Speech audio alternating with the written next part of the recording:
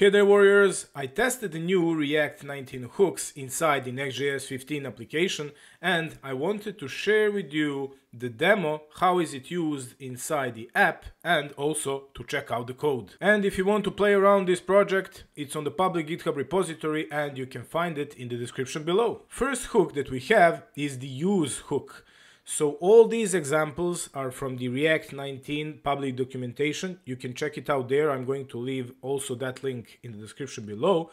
And here we have download message button. And when I click this button, we are getting the pending state downloading message. And in the end, here is the message loktar ogar. So this message is coming from our server action. The main difference is that for something like this, we always needed to make a server component in order to make it async and then await our message, in this case loktar ogar, and display it inside of our UI. And as you can see, this is a promise and we are not awaiting it. So how we would usually do it is this would be an async function and we would await for our promise to be resolved. But use hook is doing that for us. So basically this is our client component and we are awaiting the data like we are inside some server component. And what is different from all other hooks is that use can be used inside an if statement or inside a loop. So here we could say, let's say if 1 equals 1, in that case we are going to create this message content, and this is totally fine. We are not getting the errors and the warnings that we are using the hook inside the if statement. And let's check this message container. So what is important is that when we are using it with a promise, in this case it is a promise, it can also be context, we need to use suspense. So that's how the API works. So we are putting our message inside the suspense. There we are creating a fallback for our pending state. So here we are awaiting our data and displaying whatever we want, some skeleton, or in this case the paragraph.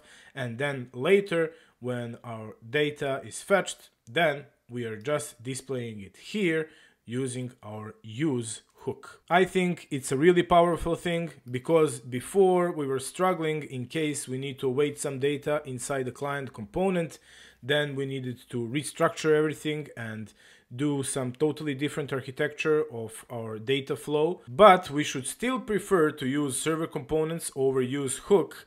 You can read it also in the React documentation. And the reason for that is that promises created in client components are recreated on each render. And we have a lot of unnecessary rendering inside of our application, so it's still better to create all your promises inside the server components and then pass them as props or whatever architecture you have inside of your project. So conclusion is that this is a great thing to have if you cannot somehow pass the data from your server components to client components, and you have this plan B where you can just use hook to call any promise or context. Next hook is useOptimistic. And here we have some kind of chat, so we have an input and we can type in here hi, and when we click send, we are getting this sending, which is basically optimistic.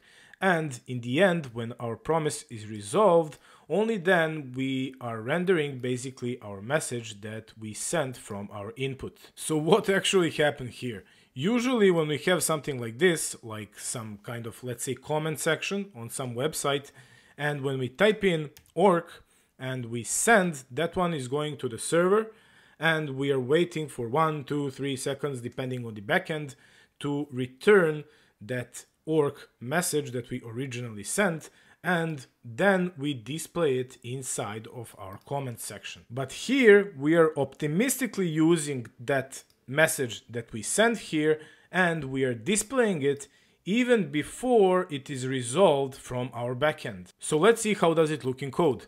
If we go here, we can see that we are using useOptimistic from React, and then we have our state messages and set messages. So this is a regular state, it's just an array full of messages, and the first one is hello there.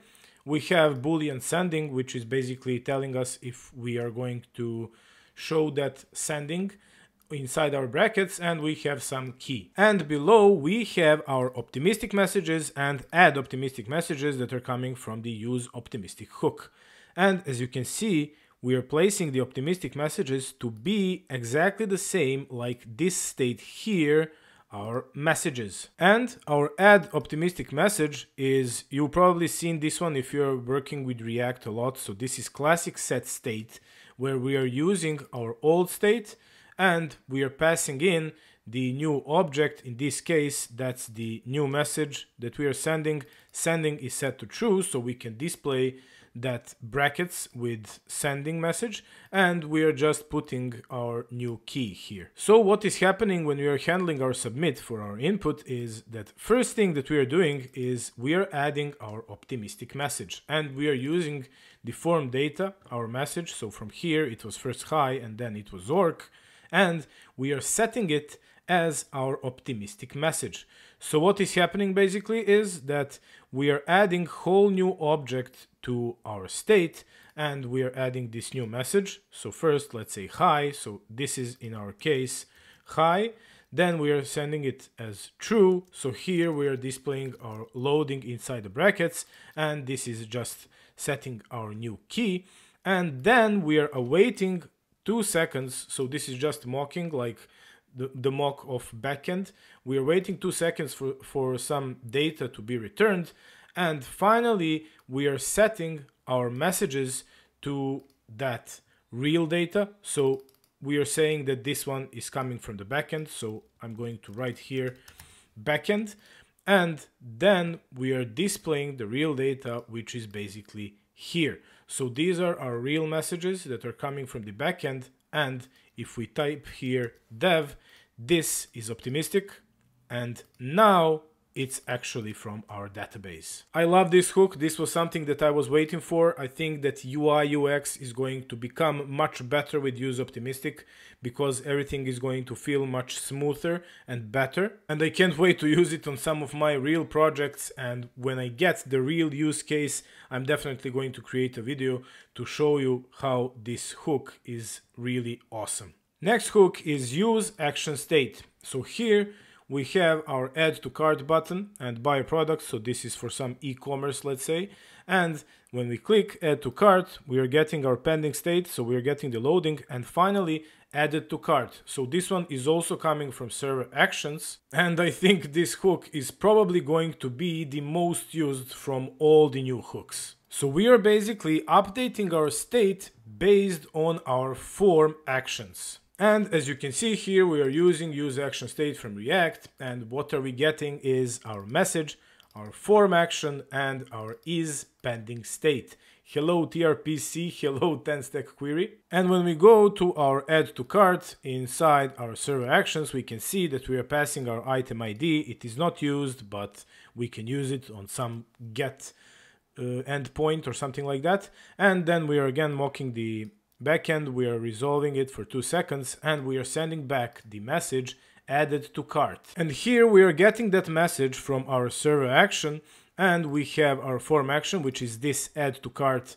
function, and then this null is initial state for our message. So here, if we would place some OrcDev and we refresh here, we would get here OrcDev, and then when we add to cart, we're getting loading, and finally the message from our server action. And we have this isPendingState, which is really awesome, so we don't have to do any more loading, isLoading with useState, and use that one as our parameter to show if it's loading or not. We can just use isPending, and it's working same like in TRPC or 10-stack query. So this one is really awesome. I'm probably going to use the useActionState on every new hook that I create in future. So at least I'm going to try. I want to try it out on production if it is working well, and if it is, I'm definitely going to use it. And the last one is useFormStatus. And here we have an input and also a button, and then we need to request a username. So I'm requesting OrcDev, and when I click submit, we are getting this disable button and we are requesting OrcDev. So we are displaying some messages, and in the end we are sending that data to our server action. So what is so special about this is that we are getting the information about our form submit within the child component. So here we can see that we are using the useFormStatus, this time from React DOM, so this one is not from React. And here we are using it and we are getting the pending state and the actual data from our form. As you can see, these two are two totally different components, and here we don't have any props, but we are using the form information about our submission inside of this component. So here we are getting, we have the button submit, we are getting for that one pending, and we are displaying what are we actually requesting from our form. So here, when I request anything and I press submit, we are getting pending state in some totally other component, and it's not in the original one where we actually have our form. So this one is making our life easier when we have those enormous forms where you have like 40 input fields and your file is over 1000 lines. You can at least move your button and some things like this, like loading, like skeletons and all those stuff, and just pick up the information from your submission using useFormStatus. But the only way to do it is to import those components actually inside of your forms. And the usage of useFormStatus, I can really see it in future for making some nice loading components and all that stuff around the form to make everything again to look smooth and nice for UI UX. And also for practical reasons, if you have some file that is 2000 lines and you want to separate things a little bit, or maybe reuse part of your form, for example, username and password are used in 3 forms, you can reuse it and it's going to work inside of that form that you are using. Then it's also a great thing to use new hook useFormStatus. Those were 4 new hooks that we received inside the Next.js 15 from React 19, and I hope you enjoyed the video. If you like more content like this, just join the Horde, subscribe.